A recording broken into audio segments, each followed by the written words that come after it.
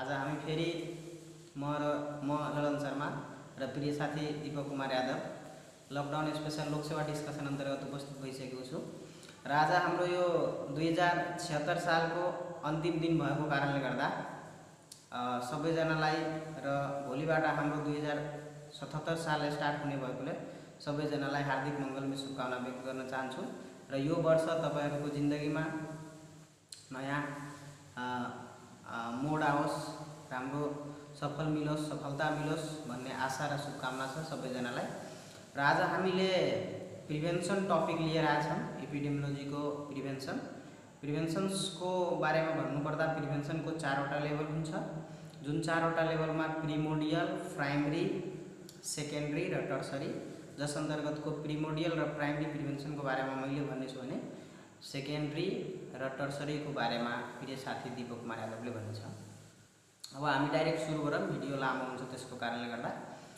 Primordial prevention को कुरा गर्दाखेरि प्रिमोडियल प्रिभेन्सन भनेको रिस्क फ्याक्टर आउनु भन्दा पहिल्यै अपनाउने वा गरिने प्रिभेन्सनलाई प्रिमोडियल प्रिभेन्सन भनिन्छ। अर्थात् रिस्क फ्याक्टर आउन नदिनको लागि गरिने प्रिभेन्सनलाई, अपनाउने प्रिभेन्सनलाई हामी प्रिमोडियल प्रिभेन्सन भन्छौं। यो प्रिमोडियल प्रिभेन्सन प्राइमरी प्रिभेन्सनकै एउटा पार्टको भाग हो र यसमा हामीले मोड अफ इन्टरभेन्सन भन्नुपर्दा लाइफस्टाइल मोडिफिकेसन फ्रम अर्ली चाइल्डहुडबाटै यदि हामीले लाइफस्टाइललाई मोडिफाई गर्छौं, हेल्थ एजुकेसनको माध्यमले, एक्सरसाइजहरु गरेर, ब्यालेन्स डाइटहरु लिएर, न्युट्रिसनल डाइटहरु लिएर, त त्यो हाम्रो प्रिमोडियल प्रिभेन्सन अन्तर्गत पर्छ। यसमा खासै धेरै कुराहरु रहेको छैन। प्रिभेन्सनको हामी दोस्रो लेभल प्राइमरी प्रिभेन्सन जसलाई भन्छ र प्राइमरी प्रिभेन्सन्स भनेको रिस्क फ्याक्टर आइसकेपछि तर डिजिज लाग्नु भन्दा पहिल्यै अपनाउने गरिने प्रिभेन्सनलाई हामीले प्राइमरी प्रिभेन्सन भन्छ र प्रिभेन्सनको लेभलहरुमध्ये सबैभन्दा बेस्ट प्रिभेन्सन भनेर प्राइमरी प्रिभेन्सनलाई भनिन्छ। प्राइमरी प्रिभेन्सन रिस्क फ्याक्टर आइसकेको हुन्छ तर डिजिज लागेको हुँदैन, त्यो बेला गरिने प्रिभेन्सनलाई प्राइमरी प्रिभेन्सन भन्छ। यसको मोड अफ इन्टरभेन्सन अन्तर्गत दुईटा कुरा छ। एउटा हेल्थ प्रोमोसन जसलाई हामीले नन स्पेसिफिक प्रोटेक्सन भन्छ, एउटा स्पेसिफिक प्रोटेक्सन भन्छ। हेल्थ प्रोमोसन वा नन स्पेसिफिक प्रोटेक्सन अन्तर्गत हाम्रो जस्तै ब्यालेन्स डाइट लिनु, न्युट्रिसनल सप्लिमेन्टेसन लिनु, health education, environmental sanitation, exercise, यस्ता कुराहरूले हाम्रो हेल्थलाई प्रमोट गर्छ। कुनै स्पेशल डिजिजबाट बचाउँदैन तर हाम्रो स्वास्थ्यलाई सुधार गर्छ, प्रमोट गर्छ, जसले गर्दा हामीलाई कुनै रोग लाग्नबाट बचाउँछ। तर कुन एउटा रोगबाट बचाउँछ भन्ने हुँदैन, त्यही भएर यसलाई नन स्पेसिफिक प्रोटेक्सन भन्छ। तर धेरै रोगबाट बचाउँछ तर एउटा फिक्स रोगबाट भन्न मिल्दैन, त्यही भएर यसलाई नन स्पेसिफिक प्रोटेक्सन भन्छ। त्यस्तै एउटा छ स्पेसिफिक प्रोटेक्सन।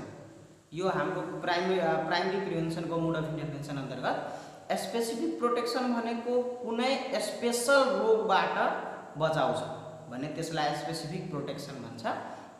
जस अन्तर्गत जस्तै हाम्रो नेपाल सरकारले भ्याक्सिनेसन इम्युनाइजेसन शेड्युल राखेको छ र प्रत्येक बच्चाहरूलाई भ्याक्सिन दिने गर्छ। त यो भ्याक्सिनले जुन भ्याक्सिन लियो त्यही रोगबाट बचाउँछ।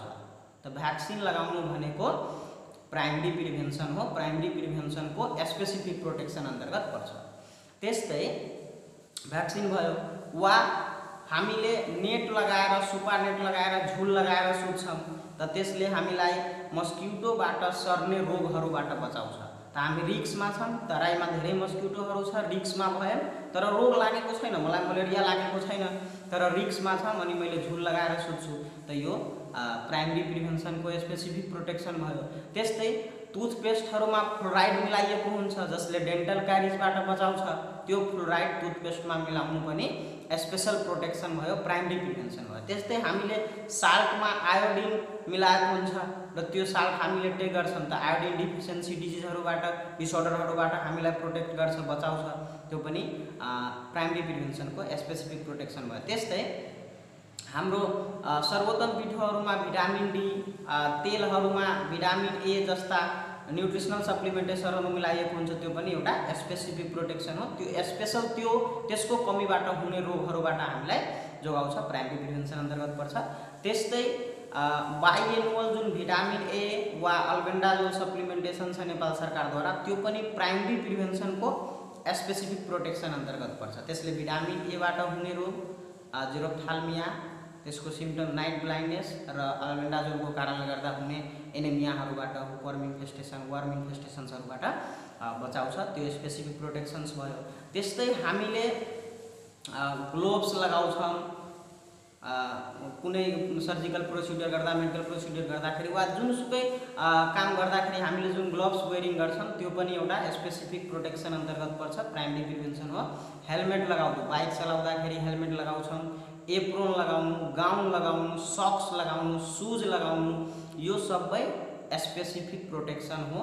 यसले स्पेशल जस्तै हेलमेट लगायो भने टाउकोको चोटपटकबाट बचाउँछ, त्यसले खुट्टाको चोटपटकबाट बचाउन सक्दैन। त्यही भएर यो स्पेसिफिक प्रोटेक्सन भयो र प्राइमरी प्रिभेन्सन भयो। रिस्कमा हुन्छ, मोटरसाइकल चलाइराखेको व्यक्ति रिस्कमा छ, एक्सिडेन्ट हुन सक्छ तर एक्सिडेन्ट भएको छैन, त्यही भएर प्राइमरी प्रिभेन्सन भयो। त्यस्तै अहिले एकदमै चर्चित पीपी, सबैजनालाई नाम थाहा पाउनुभयो होला पीपी को बारेमा। त पीपी लगाउनु पनि एउटा प्राइमरी प्रिभेन्सन हो, पर्सनल प्रोटेक्टिभ इक्विपमेन्ट भन्छ। यो प्राइमरी प्रिभेन्सन हो। जस्तै अब मै नै वा मेरो साथी अहिले क्वारेन्टाइनमा, हाम्रो ड्युटी छ यो कोरोनाको क्वारेन्टाइन धनौजी कपेलका अन्तर्गत, अनि त्यसमा जाँदाखेरि हामीले पीपी लगाएर बस्छौं। त त्यो पीपी लगाएर बस्नु भनेको हामीले प्राइमरी प्रिभेन्सन अपनाइरहेका छौं। प्राइमरी प्रिभेन्सन अन्तर्गत भयो। पीपी लगाउनु पनि प्राइमरी प्रिभेन्सन अन्तर्गत पर्दछ। यो प्रिभेन्सन्सको नर्मल कुराहरु भयो प्राइमरी र प्रिमोडियल प्रिभेन्सनको। अब सबैजनालाई एकचोटी फेरि 2077 सालको हार्दिक मङ्गलमय शुभकामना भन्दै अब सेकेन्डरी र टर्सरी प्रिभेन्सनको बारेमा भनिदिनको लागि म प्रिय साथी दीपक यादवलाई अनुरोध गर्छु। धन्यवाद मेरो प्रिय साथी लगन शर्मा। र पुनः फेरि एकचोटि म दीपक कुमार यादवको तर्फबाट तपाईँ सम्पूर्णमा नमस्ते। र यो नववर्ष 2077 सालको पावन अवसरमा सुखी, शान्ति, समृद्धि, सुस्वास्थ्य र उत्तरोत्तर प्रगतिको कामनाको साथसाथै यो जुन विश्वभरि महामारीको रूप लिएको कोरोना भाइरसले हाम्रो जिन्दगीमा एकदमै धेरै दुख दिएको, हामी एकदमै धेरै चिन्तित भएको, हामी एकदमै भयभीत भएको अवस्था छ।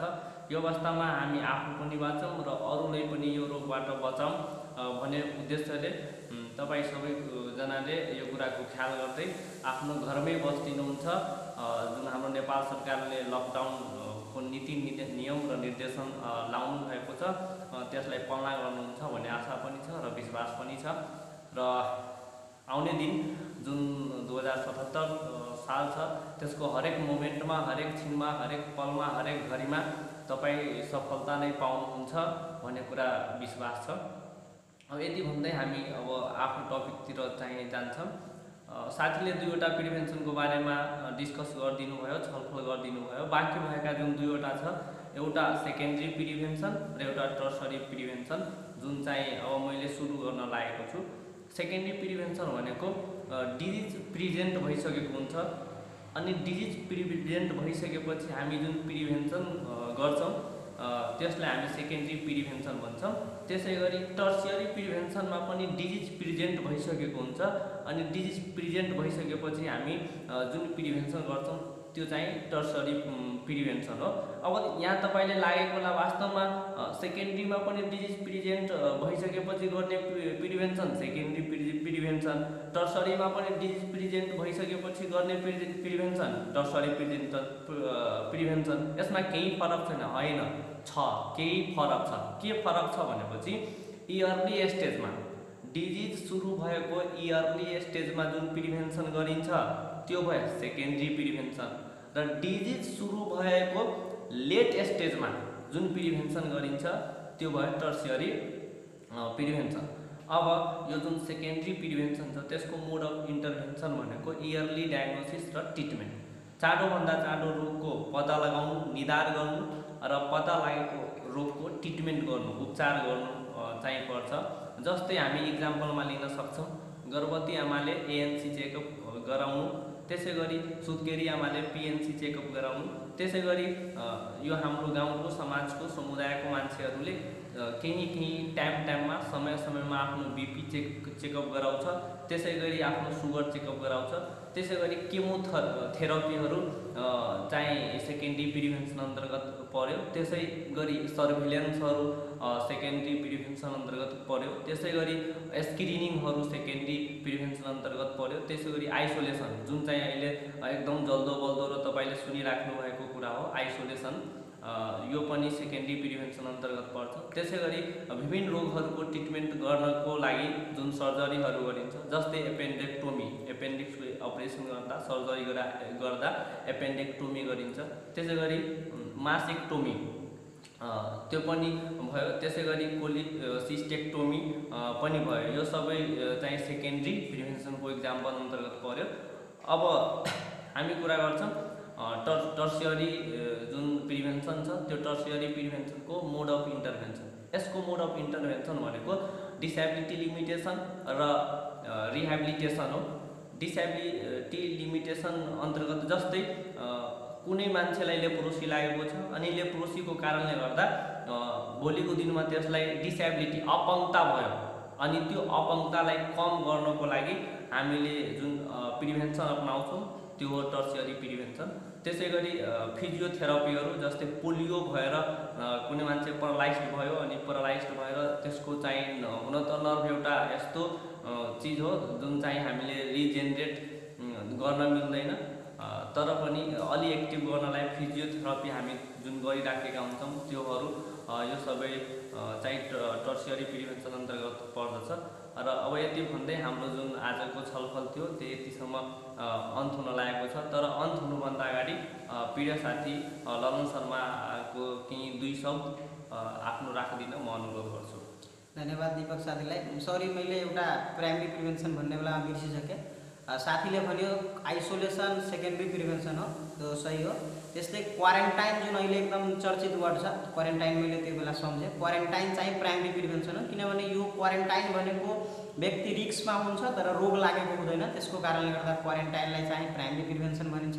र साथीले केमोथेरापी भन्यो सेकेन्डरी प्रिभेन्सन हो, र एउटा केमोप्रोफाइलेक्सिस हुन्छ त्यो पनि मैले छुटेको थिएँ अनि मैले सम्झेँ। अनि केमोप्रोफाइलेक्सिस पनि प्राइमरी प्रिभेन्सन हो, जस्तै कुनै पनि व्यक्तिले रोग लागेको छैन तर रोग लाग्नुभन्दा पहिले प्रिभेन्सनको रूपमा यदि ड्रग लिइराखेको छ भने त्यसलाई हामीले केमोप्रोफाइलेक्सिस भन्छौँ।